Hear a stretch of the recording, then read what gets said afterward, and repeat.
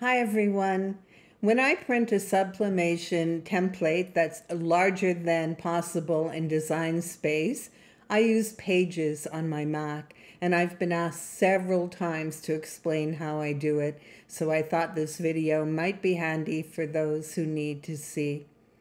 If you'd like to join my sublimation and infusible ink group, you'll find a link to the group in the description right under this video.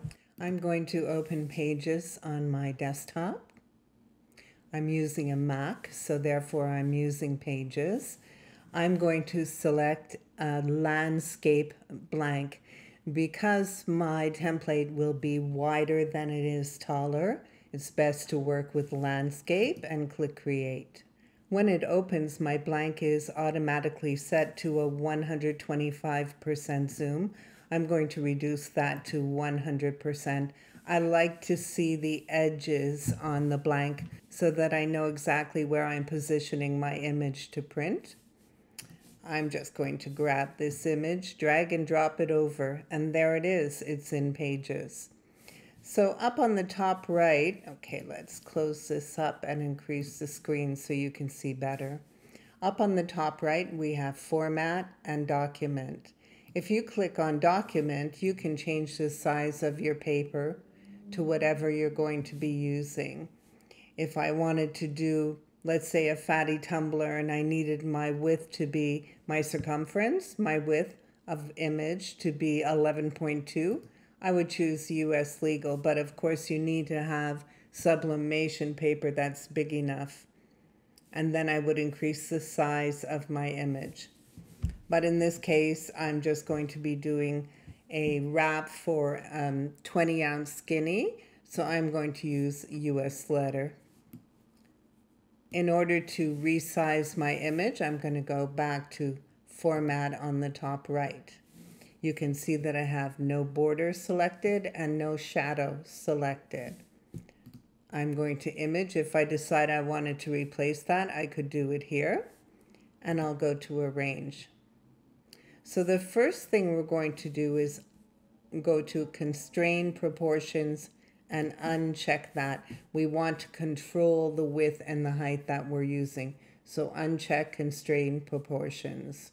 For a skinny tumbler, the ones that I have from Crafty Corners blanks, I use 9.4 for the width. And for the height, I use 8.1.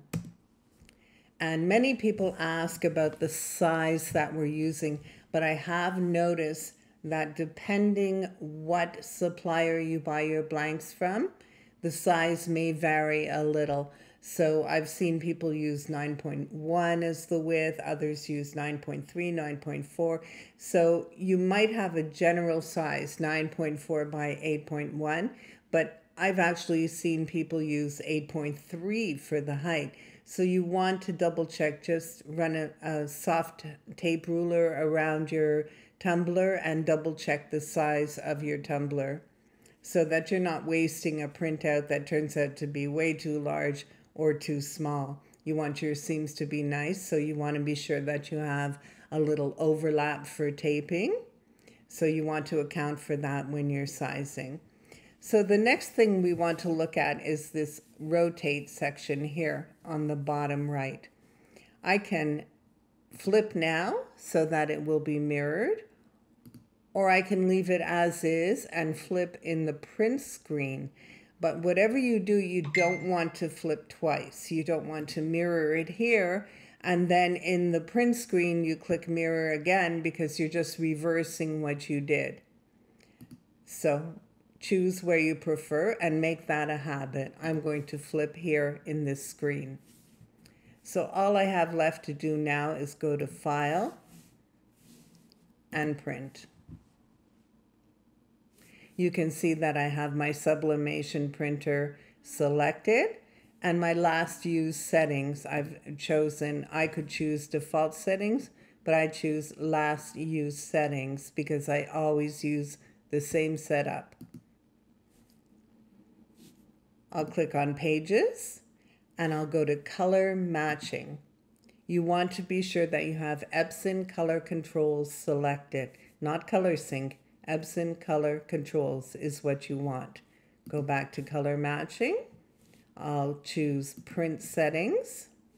I always choose presentation paper matte, and I choose that just from having tried different settings. This is my favorite.